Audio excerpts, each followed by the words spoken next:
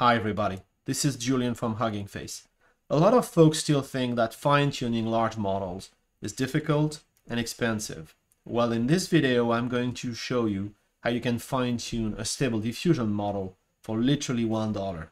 And we won't even write a line of code. We'll just use an off-the-shelf script from the diffuser library and advanced training techniques implemented in the PEFT library, which, as we know by now, is parameter efficient fine-tuning. So this is pretty cool stuff.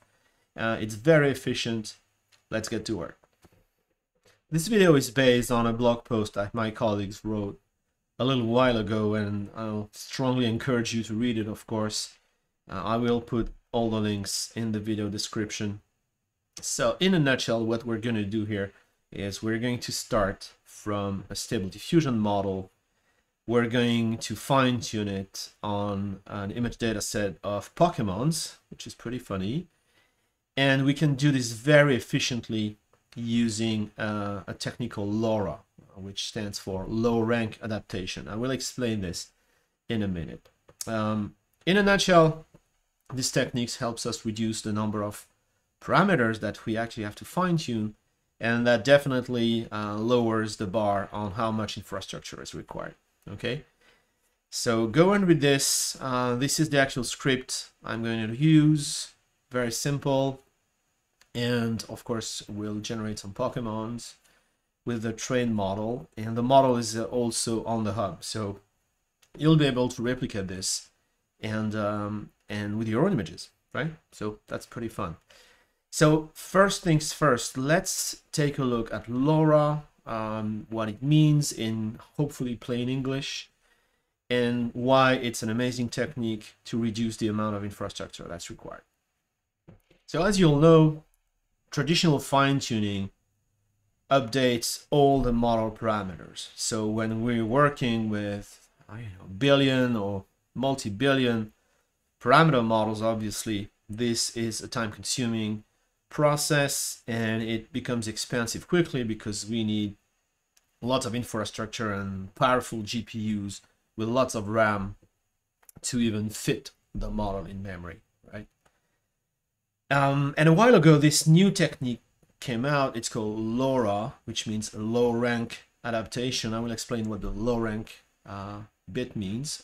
Please go and check out the research paper if you'd like. And what LoRA says is we can fine-tune models and update models by simply training two small matrices and multiply those two matrices, add the result to the original model, and have a fine-tuned model, right? And obviously the point here is that instead of fine-tuning the full original model, we're just going to learn those update matrices, which are much smaller. So this is from the research paper, and looks scary, but hopefully I can translate this to plain English. So we start with an original model, so a weight matrix, which has two dimensions, D and K. And instead of learning the total number of parameters, which means the product of D and K, we're only going to learn the two matrices, A and B, which we can multiply, right? And A and B are much smaller, so they have smaller rank, right? Which is the, I guess, the math term for size.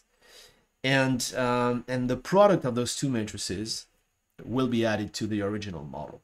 Okay, so as you can see, we're still freezing the original weights, right, from the W0 original matrix, and we're only learning A and B, right? So only A and B contain trainable parameters, which means that instead of tweaking all of W0's parameters, which again would be D multiplied by K, we only learn the parameters in A and B, which are basically RD plus RK, or R multiplied by D plus K. So as you can see, we're turning, let's say, what's a quadratic problem into a linear problem, right? Because if we scale the size of W0, we don't have to learn d multiplied by k, we have to learn d plus k multiplied by a small integer. Okay, so the scaling is now linear instead of being quadratic. And that's the core interest of LoRA, right? We can work with bigger models, but we don't have to scale the amount of infrastructure as much. So what this really means in practice is we can reduce the number of parameters by at least 1,000. So that means training only maybe 0.1% of the original parameters with negligible loss of accuracy. So that's a huge bonus, because now we can train those large models on potentially a mid-range GPU, right? Because we don't need as much GPU memory to fit the model. And at inference time, we just collapse everything. So we load the original model unchanged. We load the LoRA weights and we add them. Okay, so there's no latency. And in fact, you'll see in my model repository, we only store the LoRA weights, right? And when we load, that process is automatically implemented by the library. So no difficulty, no latency, right? So this technique is implemented in the PEFT library. And again, PEFT means parameter efficient fine-tuning. And this is what the blog post here is using, okay? Hopefully that gives you a little bit of background. Again, if you want the hardcore math, please go check out the LoRA paper. But again, the intuition is we don't touch the original model. We just learn a couple of matrices that are much smaller, right? They have lower rank. And we can just add that update to the original model and get amazing results, okay? So let's take a look at the actual process. I'm starting from the diffusers library, which I cloned to this machine. And if we go to examples, text to image, we'll see if we have different scripts to train diffusion models. So there's the vanilla one and there's the LoRA one, okay? So feel free to go and read this. It's not strictly necessary, but if you're curious about all the details, you can certainly learn a lot of stuff here. To keep it simple, I'm just reusing the script from the blog post. I don't think I tweaked anything. So we're going to fine-tune this model, Stable Diffusion 1.5, on the Pokemon dataset, which you can see here. So it has 833 Pokemons with descriptions, right? That's a fun one. But again, it would be reasonably easy to build your own data set with just images and descriptions, right? So that's what we're doing here. We're going to save the model locally here. And once we're done, we're going to push the model on the hub with this name, okay? So we're launching the training script with accelerate. The rest is really just all standard parameters. Again, feel free to tweak, right? You can change the validation prompt if you like. So validation images are generated regularly if you want to keep an eye on the training in process. So here we are validating with total images. Why not? Okay, so that's the script. So now all I need to do is really launch this, okay, which is simple. So how do we actually train this? What kind of instance is this? Well, this is a very small instance. This is a G4 DN X large AWS instance, and which is probably the smallest GPU instance you can get on AWS, right? If you don't know about G4 instances, go and check out the product page. Let's go look at those things here. So yeah, you can see this is the smallest one. It's got one GPU. It's as we saw here, it's a T4 GPU.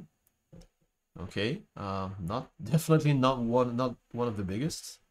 with just under 16 gigs of RAM available. And it's got 16 gigs of memory, and on-demand price is 52 cents an hour. Okay, so definitely not expensive, especially when you compare that stuff to the bigger GPU families like P4, let alone P5, right? And that's, I think that's the whole point here. The whole point is obviously to train in a cost-effective way, but it's also to be able to train at all, because availability of P4s and P5s is pretty challenging, to say the least. And thanks to that LoRA technique, you can actually train your models, fine-tune your models on much smaller GPU instances, which are very easy to grab, right? Whether you want to use G4 or G5, which I'll show you in another video later. This is just available everywhere. This is available in, I believe, all AWS regions. I keep meeting with customers who, complain they can't get P4s, let alone P5s in their regions. Well, they certainly can do G4 and G5, right? So this solves a lot of problems from availability to cost. Okay, so pretty cool. I'm making a point to use the smallest one here, and obviously you could scale a little bit. You could try G4DN12XL, which has 4 GPUs. You would probably get some speed up there. Of course, it's a bit more expensive. Or you could go and try G5, but again, I wanted to show you could fine-tune this on the smallest GPU instance on AWS, right? So we just need to launch this, and why don't we do that, right? So that's my script. And we just have to launch it. Okay, there we go. Okay, so it will take a while, so we're not going to run to completion. I just want to show you that, first of all, the script works, and how long it should take, right?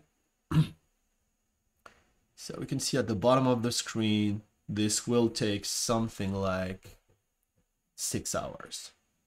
Okay, and maybe you're thinking, oh wow, that's way too long. Yeah, again, the fact that this is running at all is just amazing, okay, on this tiny instance.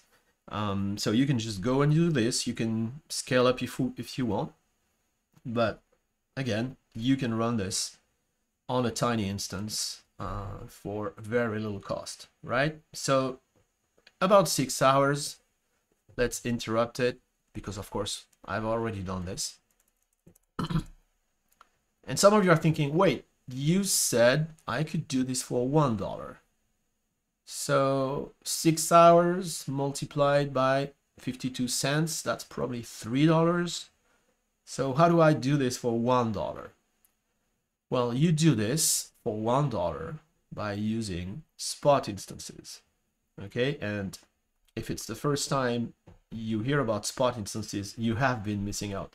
Spot instances are an amazing way to optimize cost. And so go and read about that. If we're looking at the price for G4DN XL and in the US East 1 region, so we do see that the on-demand price is 52 cents.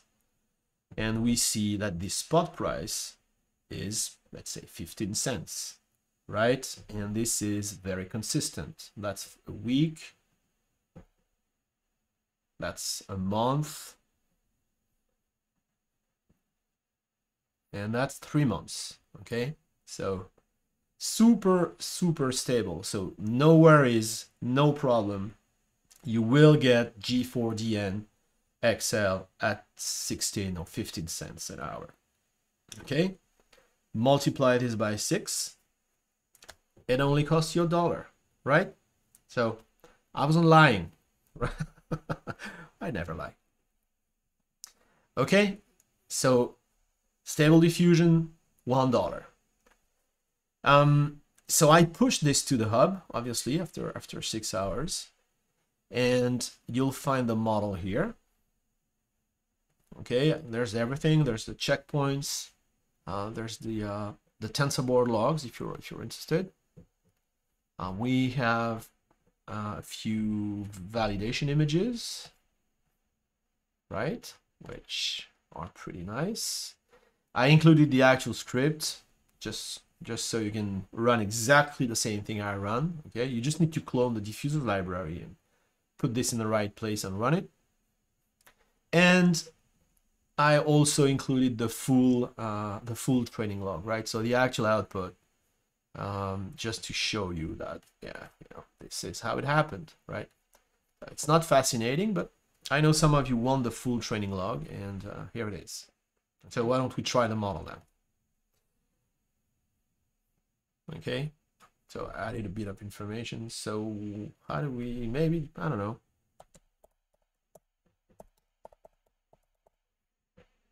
Okay, so let's wait for a few seconds for the model to load, and let's see what kind of Pokemon we get here. All right, well, that's a pretty nice flying unicorn. So there you go. Now you can generate Pokemon all day long. So there you go.